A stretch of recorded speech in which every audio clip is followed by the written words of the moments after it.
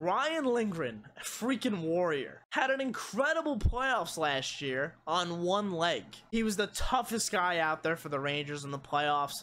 Played under some of the worst circumstances you can play under. He's Adam Fox's defensive partner, and I'm hoping he's on the team for the whole season. He is in the last year of his contract. We'll see what happens. But in my opinion, you have to try to keep a guy like Ryan Lindgren. Nobody else on this team plays like Lindgren does. He sacrifices everything to win hockey games, and we saw that in the playoffs last year. The guy was playing on one leg. The Rangers are going to be having to make a lot of tough decisions in the next couple months. I think keeping Ryan Lindgren is a priority. You can't find too many guys around the NHL that plays the way he plays. His last year is this year, like I said. $3 million on the cap hit. His performance this year is really going to affect what they do with him, I think. My expectations are that he plays and he stays healthy, plays that hard, gritty game like he always does. I think him and Fox are a good duo together.